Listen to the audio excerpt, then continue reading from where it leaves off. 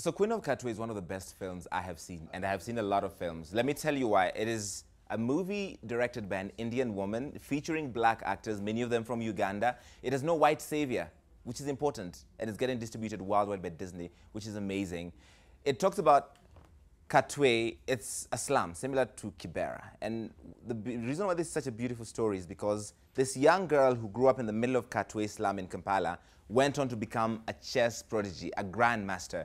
It's not a story you hear every day, and because of that, her entire family's fortunes changed. Lupita Nyong'o is amazing as Harriet, Fiona Mutesi's mother. Fiona Mutesi is played by Madina Nalwanga. She's 16, her first time acting. She's amazing. I'm really excited to speak to all of you. I must say, the film is fantastic, and it's a great story. So let me start with you, Madina. Acting for the first time, what was that like? It was hard. It was really hard. First of all, I didn't know anything about being in a movie, being in such big cameras, very many of them, into your face, and getting ready, getting into character. Right. You have to really work on your body, you have to exercise, do face expressions, go through workshops, and learning chess too was really hard for me because I didn't know anything about chess. And yeah, I think it was really hard for me. It took me almost a month to learn all of this. Right. Yeah. You did very well. So I think that 1 month paid off very well. What about you, Martin? First time as well? It was somehow hard because it was also my first time to act. It was hard to get into character. There are some scenes where I had to be like real, crying, to feel the pain. It was somehow hard, and it was so hard for me because I could always look into the camera. It was so hard. Can you cry on cue now? Can somebody tell you to cry like that? And you can Of course, I need some time to get into character. Well done. Lupita, your Ugandan accent is very convincing. How much work went into, just preparing you for that? Oh man, I was working on that accent from the moment I committed to the movie. And it's definitely one of the things that I love about what I do. And, the opportunity to try out new cultures and stuff like that, And coming from Kenya, you think you know the Ugandan accent because you hear it all the time. Right. But it's not until you're actually trying to make those sounds that you realize that the Ugandan accent has a lot of sounds that don't exist in my other accents. So I worked on that very, very, very diligently, and it was good to be in Uganda and be surrounded by the accent. And obviously I had coaching as well, and there were police people on set making sure we sounded right. You've been in two, apart from 12 Years a Slave, two productions that are very important to the culture, especially for people of color. You were in Eclipse on Broadway, and now with the Queen of Katwe. Why is it so important for you? Why are you doing stories like these? Well, because I have the opportunity to make these stories. I grew up not watching a lot of African film. I didn't see myself reflected on TV very often at all. And I think that is egregious, actually. I think, TV and film are the way in which we experience the world and experience ourselves. And so for us as Africans, as Black people, not to have that kind of reflection is, it's limiting and it's unfortunate. And now here we have these films coming out, and I have some small platform to be able to bring these kinds of film into existence, and it is my honor and my pleasure, and just really a divine opportunity, and I want to seize my moment. All right. Madina, did you hear from Fiona after she watched the film? What did she think of how you portrayed her? Yeah, I heard her today. I heard her saying, the only thing that I really had to learn more was chess. Right. And she gave me this percentage of 95%. 95%? 95%. And the 5%. The 5%, she's not a dancer. I'm a dancer. She's a chess player, not a chess player. So she said she danced too much. Yes. So are you going to go into acting now full-time or dancing? Because you are a dancer already, but now you've done so well in film.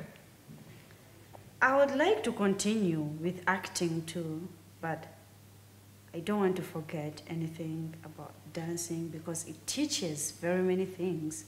How to control my body, respect of my elders, and not to take things for granted too. And Martin, what do you want to be when you're done with school and everything? What do you aspire to be? I want to be a businessman. You want to be, why a businessman?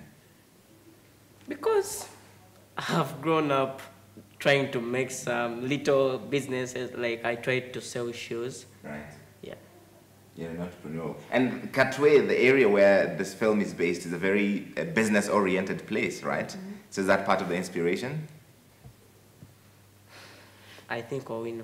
Owino Market? Yeah. Okay, Owino is huge. I don't know if the Kenyans understand this. Owino Market is like Gikomba, what, 5 times. Do you play chess now? I can play, but I'm not that good. Excellent. So this film, I listened to Mira Nair speak yesterday at the premiere, and she talked about how important it is that we tell our stories, Lupita. Do you also feel the same, that if we don't tell our stories, she says, nobody will? Yeah, I mean, our stories are told best through our own mouths, through our own vision. We understand ourselves better than anyone else can understand us, and so I think it's important to play a part in global storytelling, and that's what Mira has done with this film. She's told a film authentically, passionately, compassionately for a global audience. But you're busy. You're not. You did Queen of Katwe. We're expecting you in Star Wars Episode 8, Black Panther. Tell us everything that's coming. Well, you've said it all. That's all. That's what's the last coming. time I tried to get you to spill something, you didn't say anything. And I can't say anything now, but I am in those 2 movies and ... Alama ya dukuduku, as we say in Kenya. So Yogali has been well received in Kenya. Well, the Yogali video, I should say, not the Yogali itself. Maybe we should... One step at a time, you know. One step at a time. That's acceptable. So why isn't there a premiere for Queen of Katwe in Kenya? A lot of people will want to know. It's happening right next door. It's so close, yet not quite there. That's a question for Disney, really. Yeah, that's out of our hands. We go where they say we go. And from here, you're going to South Africa, and you've been doing all of these things. I'm sure all of you have answered the same questions all the time from different journalists from all over the place. Are you tired of it? Trick question. No, it's not a trick question. Are you tired? She's thinking about it. I'll never say whether I'm tired or not. I'm young. I can't say that I'm tired. Wow. Good. Yes, there she goes. Martin? The same. Did you coach them before what to say exactly? They're actually puppets, and I'm just controlling them now. Yeah. No. You're also a rapper, Lupita. We saw your video on Instagram. What is that? Did you rap before? Have you ever rapped, like, seriously, mixtape in the bathroom? No. I'm a rapper at heart, you know. In an alternate life, I was a rapper. You're in a rap song, though. Jay-Z name checked you. What is that like? I know, there's that, obviously. That feels good. That feels cool. You look fabulous, and I love this, that you've given this Queen of Katwe a huge global profile. You look fabulous on the cover of Vogue. For the 3rd time, what is your secret? What do you give the people at Vogue? I don't know, but I want to keep giving it, so they should tell me. I think that's probably the first time somebody has been in an African look with the whole headgear on the cover of Vogue. That's pretty impressive, right? Yeah, and I wanted to do that in honor of this film. My character, Harriet, wears a lot of head wraps, and I think a head wrap is such a quintessential African accessory. And so I pitched the idea to Vogue, and they really loved it, and so we did it. And for me, this particular cover is very, very close to home because we shot it in my ancestral home. And it's really an intimate cover story, and one to see that equatorial light on the cover brought me to tears, you know. It's nice to be able to share a bit of my home with the world. All right, and your grandmother, she's a star, isn't she? Yes, she is. She's my superstar. I must say excellent work to all of you. I think the film is great. I hope a lot of people go out and watch it. And congratulations for the first time acting for both of you, Madina and Madina. We're very proud as Africans. I think you did this really well. And congratulations, Lupita, on all of your success.